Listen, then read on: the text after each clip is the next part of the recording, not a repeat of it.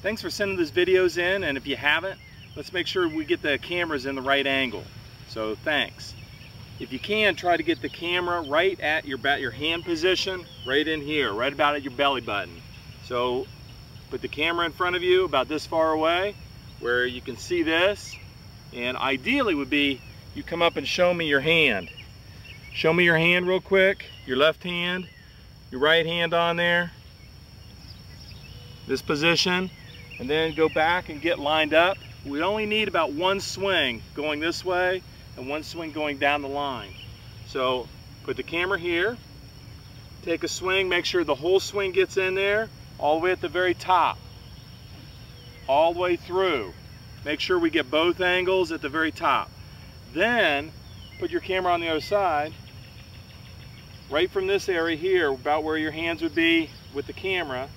We want to get it right down the target line, and then from there I want to see it from that position going all the way back, seeing the top of the club here and the top of the club on this side, so we get both angles.